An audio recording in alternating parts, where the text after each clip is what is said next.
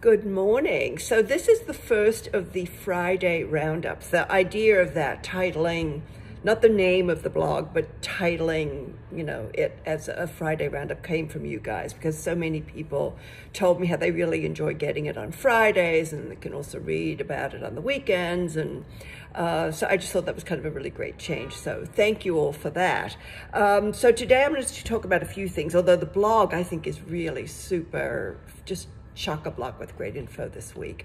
But I want to talk about how holiday parties are back, definitely in New York and also in other parts of the world, really. So I was going to write this just sort of about my anecdotal evidence of this, because I've been talking to restaurateurs, and I've been talking to some of the people in like the private clubs and so forth, and they said that this week things have just been last week and through this week, things have just been blowing up, where basically almost every night in December, it actually sort of starts with holiday parties for Halloween, are just blowing up. Like everyone wants to get back to having parties and being with people. I mean, there's definitely a lot of protocols still, so it's not like super casual. People have to be vetted before they can come. They have to be, have their vaccines and so forth. And also that a room that might have held, 100 people, now they want to basically only have like maybe 50 people or 60 people. So that's kind of a big change. But read this article in BizBash for those of you who are interested in this. It's really good, and I think it's in number 2 in the blog. So anyway, so fun is back. I mean, I'm definitely getting a sense of that. Then the other thing I want to talk about also, which sort of ties into this, is how there are all these amazing cocktailing dens are coming back, or being introduced the first time. I'm doing on Wednesdays when I normally do the video.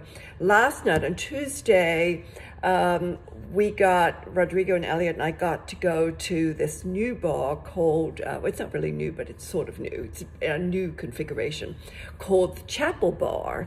And it was, so thank you for my friends at Neue House for inviting us. And it was so fabulous. I mean, it's in this former church, and it's beautifully, beautifully done. Last night was kind of a preview.